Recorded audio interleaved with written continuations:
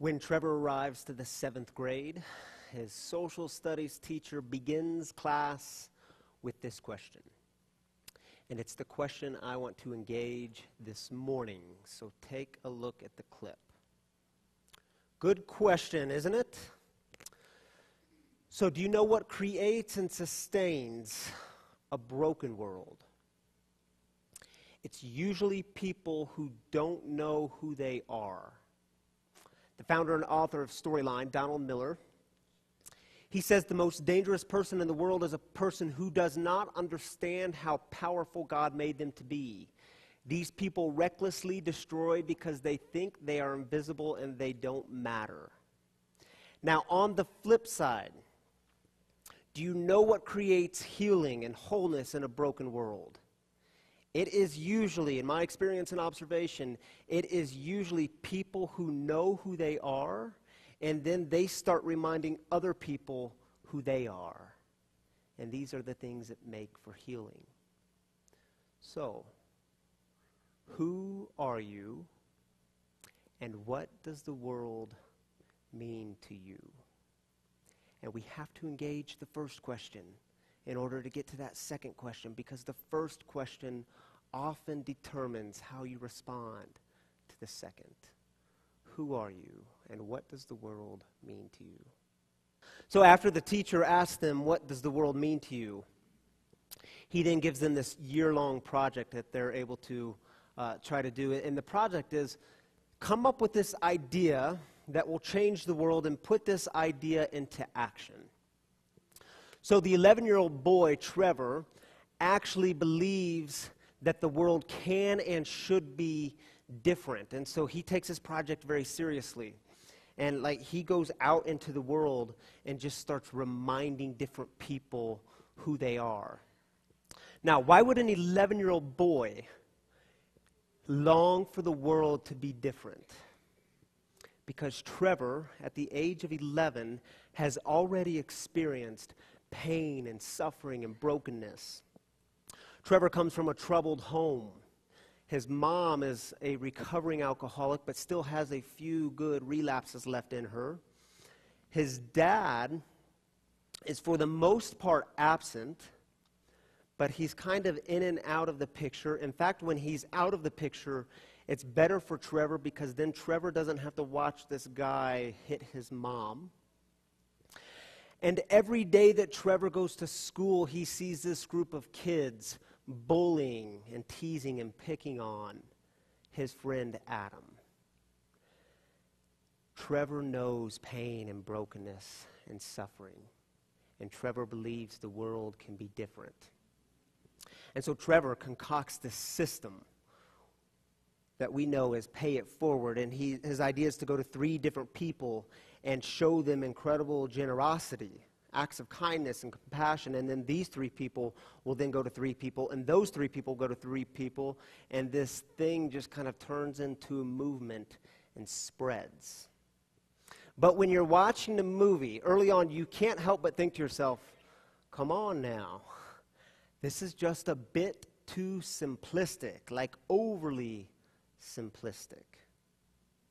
At any rate, Trevor actually believes in love and kindness and compassion. So what does he do? He starts with this homeless junkie on the streets who's addicted to the needle. And Trevor takes him in without his mom knowing. There's a scene where he's sharing a bowl of cereal with this man. And he even lets him stay in the garage one night, again, without his mom knowing. And he gives him clean clothes so that he can hopefully get a job. And Trevor starts reminding, another project of his is his mom, because he believes in his mom. He believes that her story doesn't have to be the way it is now. So he starts reminding her who she is. Like, Mom, you don't have to live this way. You don't deserve a man in your life who's going to hit you. You deserve better than this. You deserve people who are going to surround you and be for you to thrive and all of these good things. And this movement of generosity explodes. It reaches a felon in prison. It reaches a newscaster in L.A. It extends to the old, to the young, to the rich, and to the poor. It extends to everyone. And you essentially have all these people going around reminding one another who they are. So, ultimately, this film, I think most of you have seen it, according to the hands, so I'm just going to give a spoiler alert to some of you. Trevor believes that good will overcome evil. This film in film studies is a very typical Christ film, meaning the main character gives up his or her life to save marginalized peoples. So think of this movie.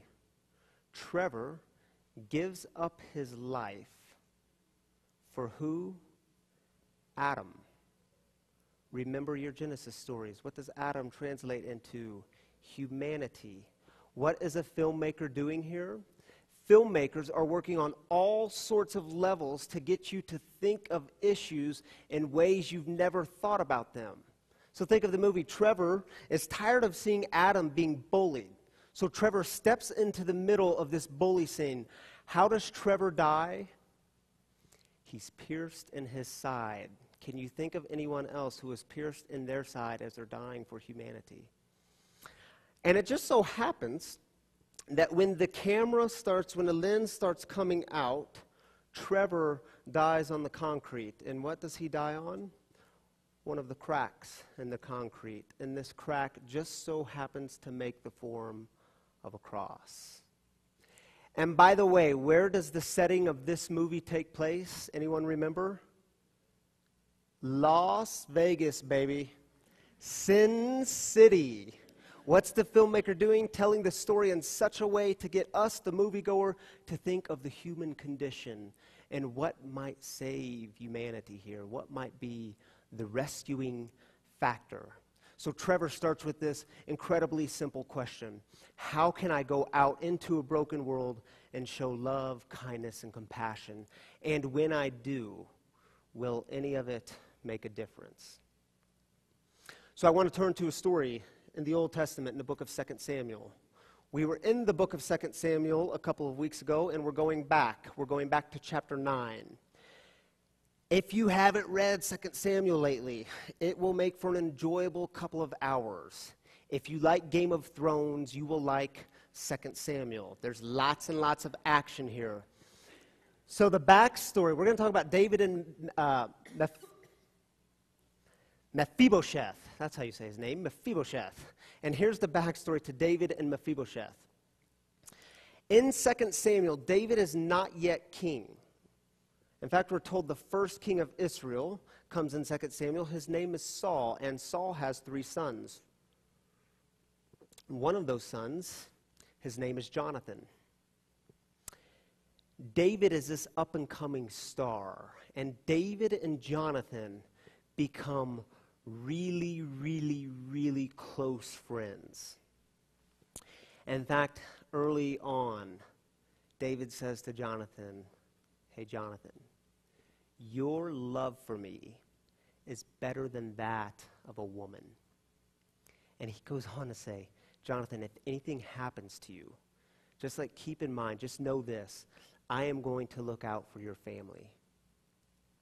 And indeed, on that day, something did happen to Jonathan. You see, Israel was in this major, long, drawn-out battle with the Philistines. It was really complex. And there was this battle in Gilboa. And Saul and all of his 3 sons were killed in this battle. Their lives were taken. Here's the kicker in the story. Jonathan, Saul's son, Jonathan has a 5-year-old son. One of Jonathan's servants has heard what had just happened on the battlefield, that Saul and his 3 sons, including Jonathan, were killed. And so his servants, one of the servants, runs to Mephibosheth, who's 5 years old. and she picks him up in her arms because she knows that this 5-year-old is a threat to those in power, because the new king is going to want to do away with Mephibosheth because he is next in line. So she picks him up and she begins to run with him. And when she's running, she accidentally trips and falls and drops Mephibosheth, 5 years old, and both of his feet are broken. The break is so bad that the text tells us his feet are permanently injured. They are never the same. At any rate, the servant picks him back up and starts running to this place of safety because she knows they're going to be after him. And she takes him to this land called Lo Debar. Two important things for you to know. Mephibosheth translates as dispeller of shame. And it's a really fun name to say, Mephibosheth. If you are pregnant and it's a baby boy and you don't have a name picked out yet, you could always go with Mephibosheth. Now, remember, storytellers are like good filmmakers. They're doing things on different levels. They're telling the story in such a way to expand human consciousness, to get us, the audience, to come alive to things in brand new ways.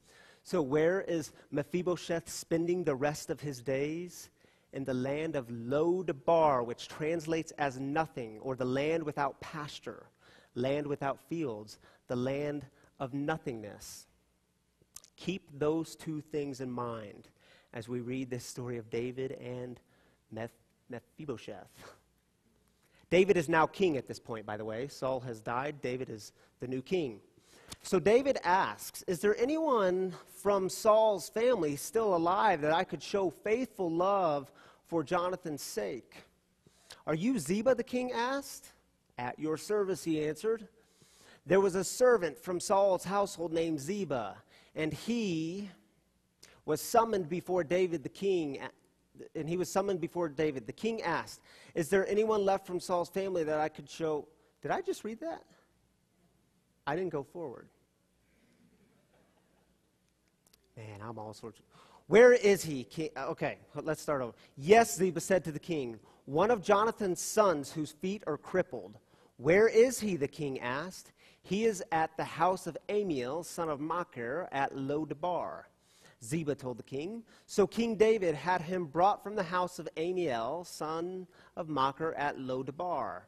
Mephibosheth, Jonathan's son and Saul's grandson, came to David, and he fell to the ground, bowing low out of respect. Mephibosheth, David said. Yes, he replied, I am at your service. Don't be afraid, David told him, because I will certainly show you faithful love for the sake of your father Jonathan. I will restore to you all the fields. Keep in mind, he's living in Lo Debar. All the fields of your grandfather Saul, and you will eat at my table always. Mephibosheth bowed low out of respect and said, who am I, your servant, that you should care about a dead dog like me? Then David summoned Saul's servant Ziba and said to him, I have given your master's grandson everything belonging to Saul and his family. You will work the land for him. You, your sons, and your servants, you will bring food into your master's house for them to eat. But Mephibosheth, your master's grandson, will always be at my table. Then Ziba said to the king, your servant will do whatever my master the king commands. So Mephibosheth ate at David's table like one of the king's own sons. Mephibosheth had a young son named Micah. All who lived in Ziba's household became Mephibosheth's servants. Mephibosheth lived in Jerusalem because he always ate at the king's table. He was crippled in both feet. That is a tongue twister of a story to read. So a couple of observations about this story. First, when you read it, it seems that what King David is doing here is overly simplistic, doesn't it? He just walks into someone's house and says, hey, is there anyone here that I could show God's compassion to? Like, that's really simple. Now imagine if you are Mephibosheth. You have been spending the last several years, since you could remember, you have been spending your days in Lo-Debar and nothingness. And you are a complete nobody because your feet don't exactly work. And in that time, in that day, in that culture, you were of use to no one. You couldn't go to battle. You couldn't contribute to society. So you were pushed off to the margins. He's living in Lo-Debar even though his name is Mephibosheth, the dispeller of shame. Mephibosheth's greatest fear is that one day he'll wake up and look out his window and he'll see soldiers coming after him, because even after all these years, he's still seen as a threat. And on this particular morning, he wakes up and he looks out the window, and indeed his greatest fear comes true. The king is coming after him. And Mephibosheth is sure that this is his last moment. These are his final breaths. The king has come for his head. And so Mephibosheth starts bowing out of fear and respect. And the king says, David says, Mephibosheth, don't be afraid. That's not why I've come. And then King David says to him, in fact, I need you to come back to my home.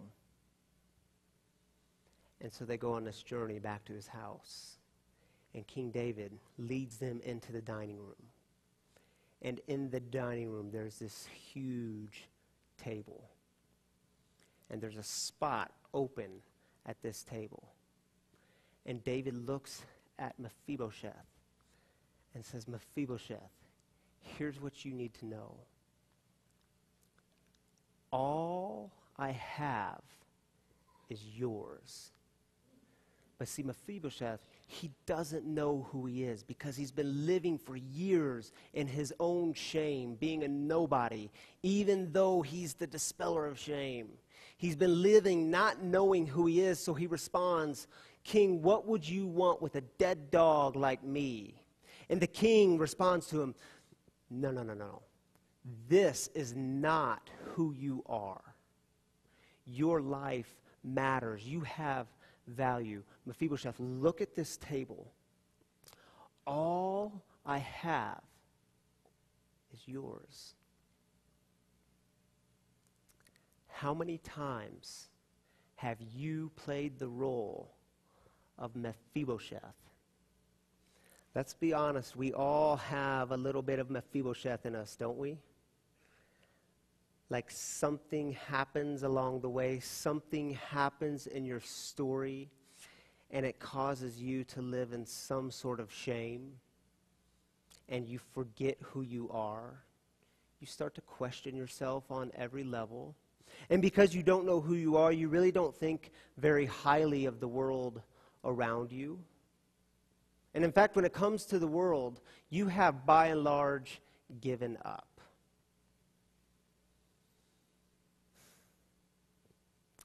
We were in our storyline group on Thursday night. And someone was brave and vulnerable enough as they're sharing their stories, their negative turns, to tell us that she had had some really negative experiences in her childhood when it came to being alone. And we were talking about what it might look like for her to redeem this negative turn. And so we started asking her a few questions. Well, do you now have a heart for those who are lonely, and do you go to them? And it was so funny to watch her kind of light up. And she says, oh yeah, that is me. That's like my thing. I love going to people who are lonely because I know what that feels like, and I don't want them to go through that. So I have an eye for that. I have a heart for these people. And people in the room started saying, as we're sitting around the living room, well, isn't that like who you are? And isn't this the redemption in it? Now you look out for others? Maybe that's what it means to pay it forward. That we take that brokenness, we take that pain, we take that suffering, and because we know what that feels like, we say, I don't want others to go through that. I don't want others to feel this. And so we go to them. Have you experienced the kind of grace and redemption that allows you to rethink that question? What does the world mean to you? And the project seems overly simplistic. Is there anyone here I can show love and compassion to? But take heart, my friends, because when we start redeeming that pain and the brokenness and suffering, and we start reaching out to people, those acts of kindness and those acts of compassion can bring the deepest, deepest kinds of healing and transformation. So the last scene in the movie, it is of Trevor's mom and his grandma, and something tells me that Trevor's mom experienced God in the story, that she heard God saying, all I have is yours. You don't have to live this way. She was so moved by Trevor's movement that she decides to pay it forward. Her mom, too, is living as an alcoholic on the streets. She has given her life away to this. And Trevor's mom wants it to be different for her mom. Trevor's grandma, this is Trevor's grandma. She hasn't been to one of Trevor's birthday parties in years. She's been absent for years. But Trevor's mom decides to pay it forward, and paying it forward comes in all sorts of different forms. So take a look at this scene.